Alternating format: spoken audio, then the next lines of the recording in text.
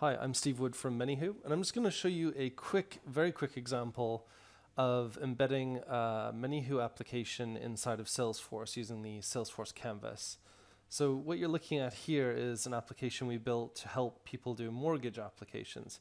And the app is very simple. It has a main screen, you click an add button, and then it goes to a mortgage application page with a page layout that you can complete with the various mortgage bits and pieces.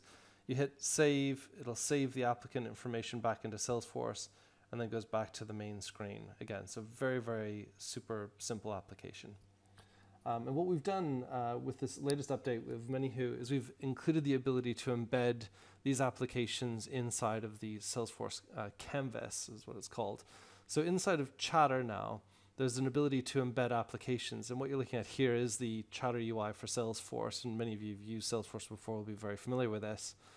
And down at the side, you can see this mortgage applications link. And if I click on that, what you'll see is that it executes the flow. So you can see here we've got the add application all nicely embedded inside of the Salesforce UI. If I hit that action button, it takes us down the paths we can complete in the mortgage application flow as usual, and we can collaborate with colleagues as you'd be familiar with.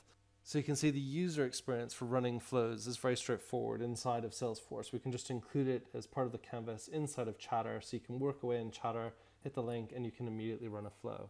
And how we did that is very straightforward, and there's documentation about this that you can read on our website.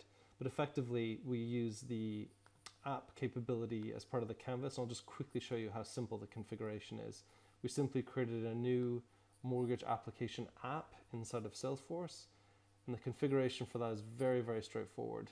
We literally gave it a name, we set a path for the OAuth for the authentication, and then we created a link for our flow, and that link is very easy to construct. It's just a link to the ID of your flow, basically. And that's it. Once you have one of those, you can embed a flow inside of Chatter using the canvas. Thank you.